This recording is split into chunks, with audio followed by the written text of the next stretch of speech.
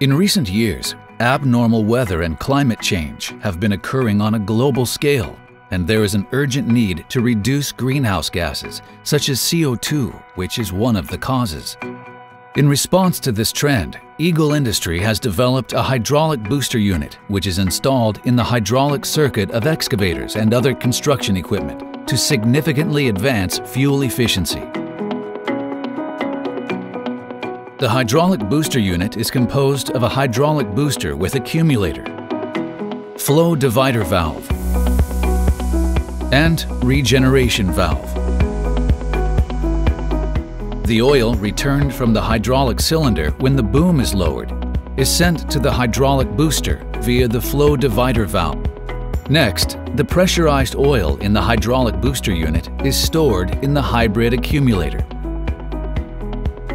When the boom is raised, the high-pressure oil is sent to the hydraulic cylinder via the regeneration valve, thereby reducing the output of the hydraulic pump and reducing fuel consumption. By introducing our hydraulic booster, we have been able to reduce fuel consumption by more than 10%, which is not only reducing operating costs, but also looks promising for CO2 reduction.